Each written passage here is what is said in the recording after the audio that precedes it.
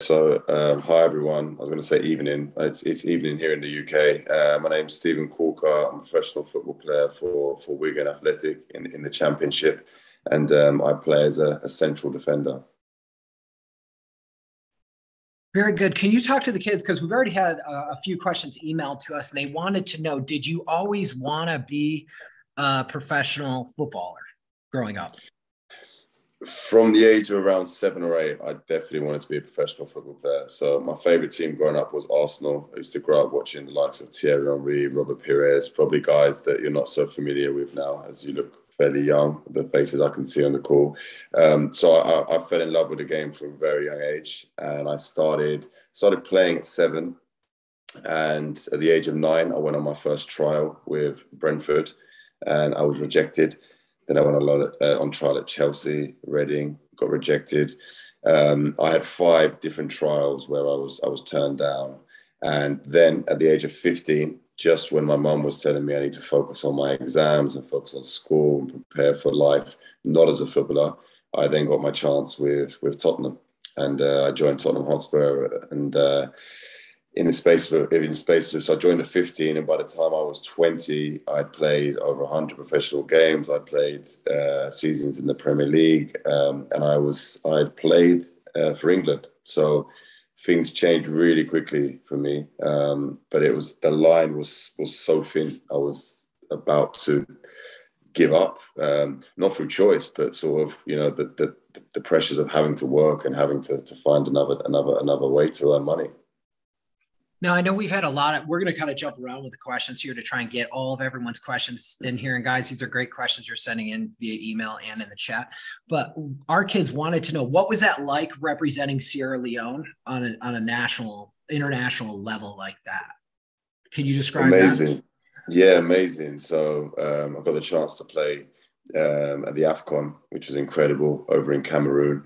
The only slight downer was the fact that it was not during Corona, but it was towards the end of the pandemic. So we still had limited seating in the stands and stuff like that, because in Africa, football is amazing. Like, the fans love the football. So you normally 60, 70,000 seats are full.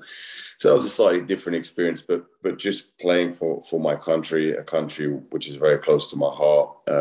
When I was 22, 23, I built a school there for 400 children, and I've always felt like that that Sierra, I have such a strong connection with them. So when I was given the opportunity to play for them, I snapped it up, and now I've moved on to become their captain, and it's a real honor, a real privilege.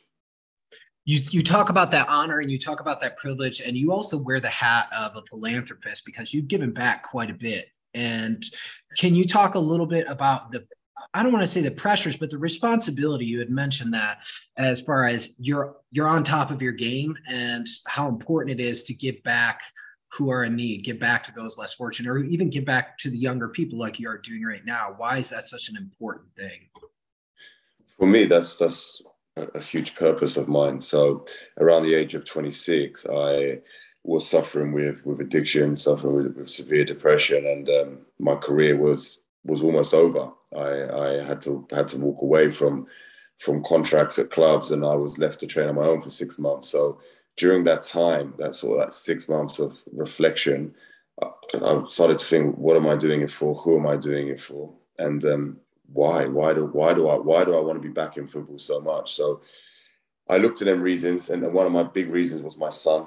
my son, my family, and another huge reason was to give a voice to the voiceless. You know, there's many people in and around the world, especially in let's say poorer countries such as Sierra Leone, where they don't have a voice, they're unable to speak, they don't have mobile phones. They're stuck out in the villages. So I thought if I can put Sierra Leone on the map and represent Sierra Leone in a good light, then I feel that's something that almost a bit like a legacy, if you like, because we can, as footballers, you can often drive nice cars and stuff like that, but that doesn't mean anything. I want to leave behind, some form of legacy, whatever that looks like, and I think by giving children that opportunity, yeah, it certainly makes me feel good. So selfishly, I enjoy it. Well, you certainly are leaving behind a wonderful legacy. And we'll talk about a little bit more about on the field stuff as well. And we'll come back to the philanthropic in a second. Our kids wanted to know, what was it like coming home to England after the experience in Turkey, to where now you're playing for Wigan Athletic? So what is that like, being home in England? Well, I'll tell you, the first thing about it is I'm sure a lot of you have seen the news and the earthquakes in Turkey, just how crazy life is, because I was living in that exact city this time last year. So it's kind of crazy how life takes me on these journeys and moves me from one place to another. So the timing was right for me to come back to England. I came back in December, and it's my home. It's where I grew up. It's where my friends are. It's where my family are.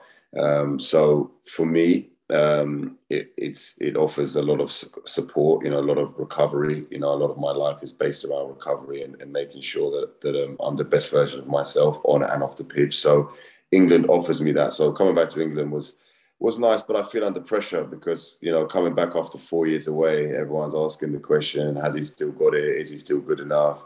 And I feel on trial. Even at the age of 31, I still feel like I'm again on trial, and I'm having to prove myself to the newspapers, to the fans, and also to some players. So it's good, but I was a little bit nervous, to be honest, especially the first few days.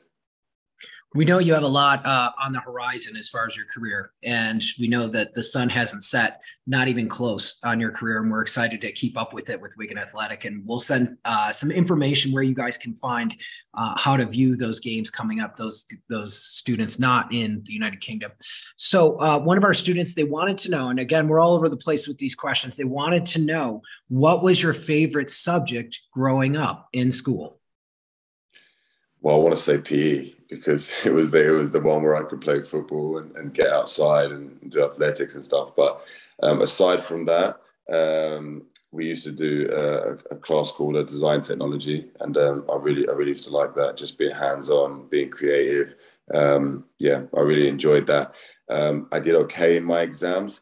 I've sort of actually done more education like during my career than I probably did in school, because as a youngster I just wanted to play football, and then as I've got a little bit older, I realized actually just how important my education is when wanting to start businesses, when wanting to do interviews. The use of language and communication skills. So I kind of learned it a little bit later. So if I was to give any sort of suggestions to you guys on here, I would say, yeah, like, learn as much as you can whilst you're young, because knowledge very often is power.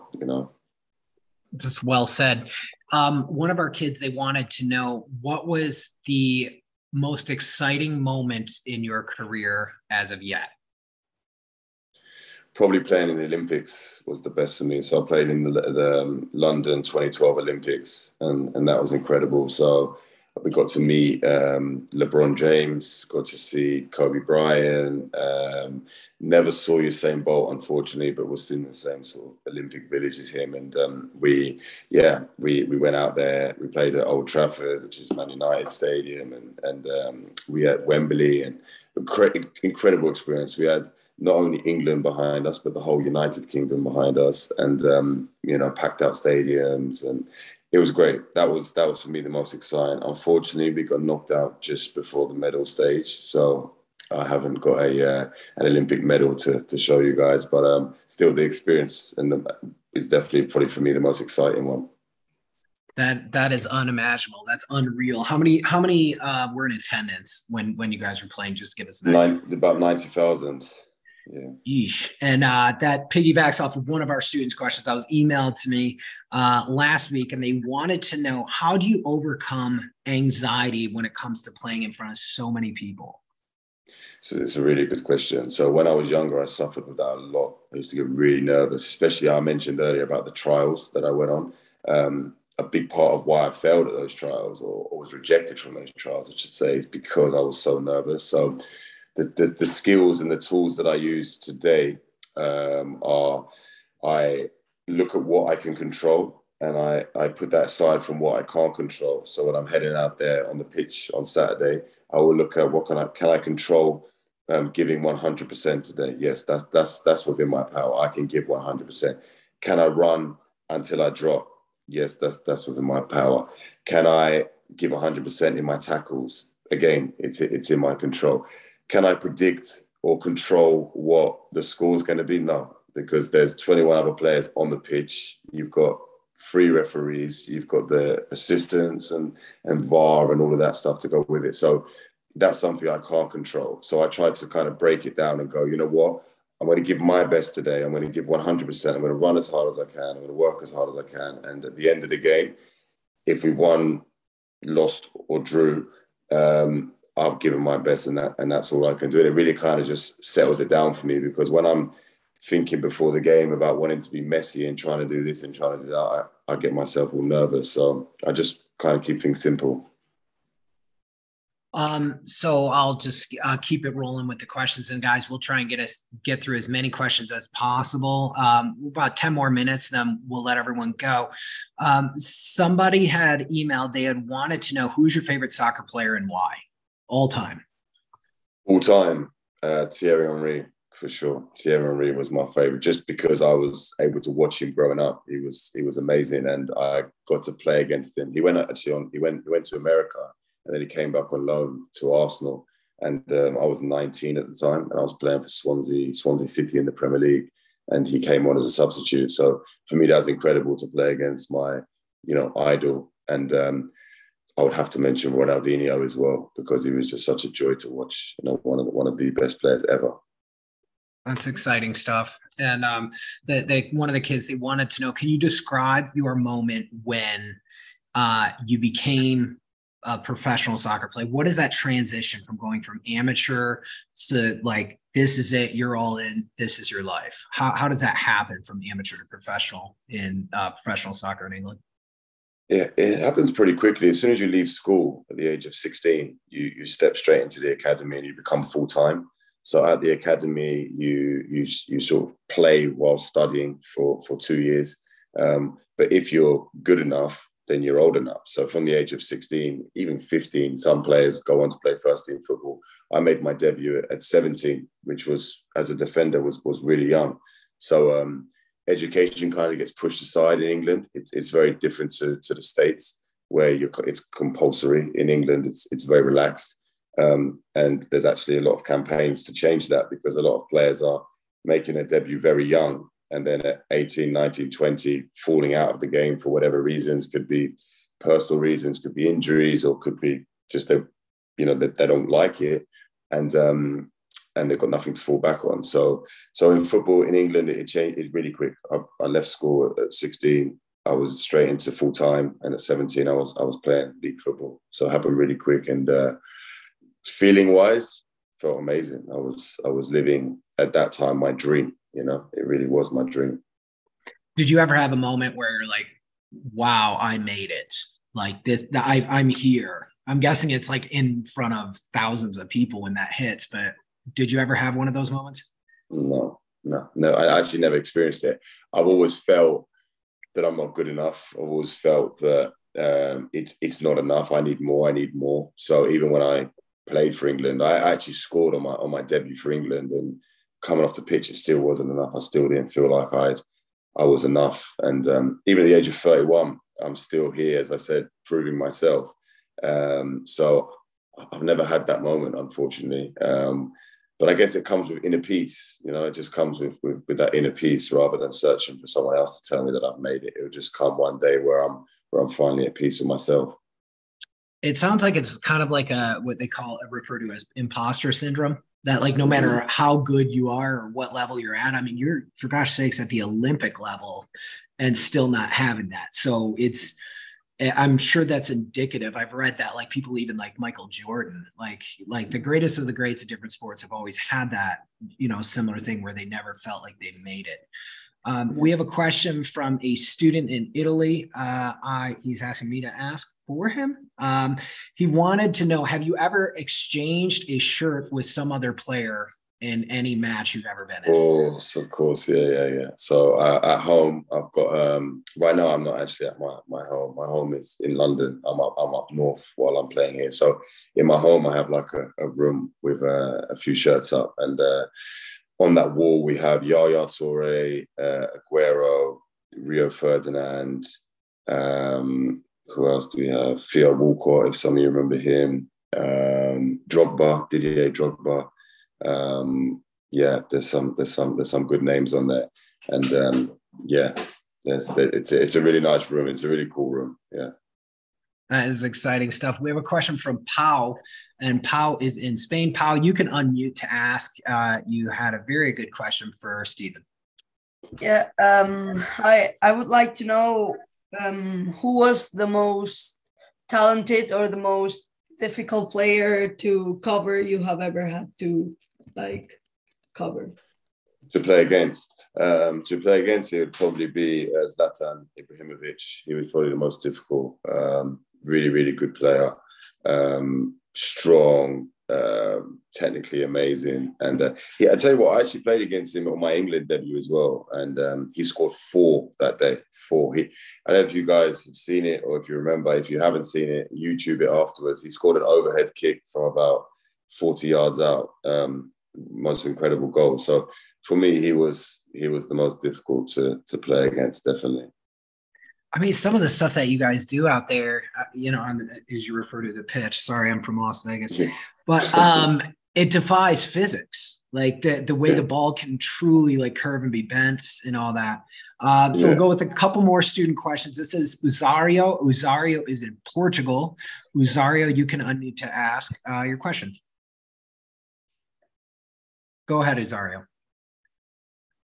Oh, well, he's muted. He wanted to know, what do you think about Neymar? Neymar, I think Neymar is an incredible player. I got to play against him in the Olympics, actually. We played a friendly game against Brazil before the Olympics started, and Neymar was playing. Incredible player.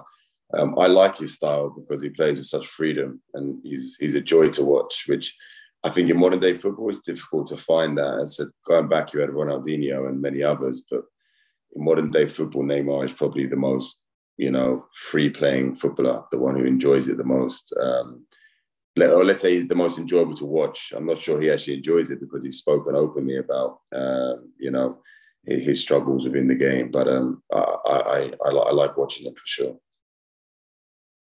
Very good. Very good. We'll go with a few more student questions. This is Hugo in Spain. Hugo, you should be able to unmute to ask, friend. Go ahead. Hi. What player would you like to defend of all time? So, sorry, what was that? I think he was asking what player, if any player in all the history of soccer, who would you like to defend against? Lionel Messi. For sure, Messi. I never got the chance to play against him. Obviously, when I was in the Premier League, he was in La Liga, and then he's obviously now in Ligue 1 in France. But for sure, Lionel Messi. I actually see you have a PSG top on there, so I'm sure you're a Messi fan as well. Yeah, so he's for me, he's the greatest of all time. I think we actually might have a couple of Argentinian kids on here, but that is awesome. So one of our students in Italy, they wanted to know: Would you prefer scoring a goal or having a really good tackle and saving a goal? A goal, definitely. A goal. Yeah. I didn't expect that from a defender. I didn't expect that. No, goal. It's there's no feeling like it. Honestly, there's no feeling. When the ball hits the back of the net and the crowd roar and amazing feeling. It's pretty surreal. Oh, that's good. Okay, so Uzario will have our final student question. Again, Uzario is in Portugal. Go ahead and ask, Fred. Okay. you know, Liverpool is on a bad moment, but I have a question to you. Do you think you will make the difference on the defense if you play on Liverpool on that moment, on your prime mode? It's a good question. It's a tough question. So I've been privileged enough to play for Liverpool, but I think the defenders they got there right now are like world class. You know, I played with Van Dijk at Southampton, Matip, Joe Gomez. I'm familiar with a lot of their players. I don't think I could do a better job than them right now. I would love to say I could, but I don't feel I could. A part of you know, I guess my journey is obviously owning like my level. My level's there.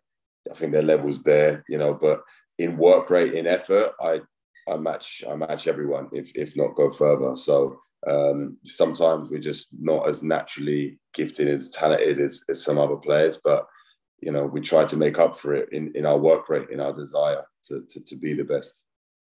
You could probably double as a politician with that answer. That was spectacular. So well put. Diplomacy intact. Okay, so our final question will come from me before I let you go. Is there any advice as these kids kind of go on to the next level, next chapter of their lives? What kind of advice would you give for them as someone who's been at the very bottom all the way to the Olympic level? What kind of advice do you have for them, whether they want to go into soccer or something completely different? Yes, it's a good question. I can answer it in 2 words: be yourself. For me, that's the most important thing. I see it happen all the time where, especially players, they get caught trying to be someone else because one coach tells you to play this way and the next coach tells you to play that way. And you go to school and the teachers tell you must be this, you must do this. And the biggest thing for me, the best players I've played with in the world and some of the best people I've been amongst, they're always themselves in all areas. So you know, that means that you treat the janitor the same way that you treat the president, and you treat the president the same way you treat the janitor, all the way through. So for me, that would be my biggest advice. I got lost. I got caught up trying to please everybody else when actually I just needed to continue to be myself. So that would be my words of wisdom, or whatever you want to call it. And of course, the last thing I'd say is that hard work beats talent. So you have to work hard. You can have all the talent in the world, but without the hard work, it goes to nothing. Hard work beats talent when talent doesn't work hard. Very good, sir. We appreciate you so much, guys. Check out Wigan Athletic. They have a game this Saturday. You guys are playing Birmingham, right? Yeah, we're playing Birmingham. Yeah, on Saturday. Exciting. So yeah, and for all of you like wanting to do like you know, or want to go around the football side, you know, we have a company called Behind the White Lines. We're launching that like in the next few months, and it's going to be loads of players basically giving this side of football, you know, the real side of football. So I'll send it over to Ralph, and he can send it out to you guys, and you can see plenty more of this. Yeah, and basically just lastly, I just want to say thanks to Ralph for the opportunity to talk with you guys, and I wish you all the best. Thank you, Stephen. We all appreciate you. And guys, we have a lot of upcoming guests, drone pilots, military helicopter pilots. We're also going to have a Nagasaki bomb survivor in April, so definitely be on the lookout for that, edutainmentlearning.com. So before we let you go, Stephen, I'm going to allow everyone to unmute, and then I'm going to end the meeting for all. Can we all say thank you to Mr. Stephen Caulker for taking time out of his very valuable day, and wish him luck because the season is still going. Good luck, and thank you, sir. We appreciate you. Thank you. Thank you so much. Thank you. Thank you. Thank you. Thank you. Thank you. Thank you.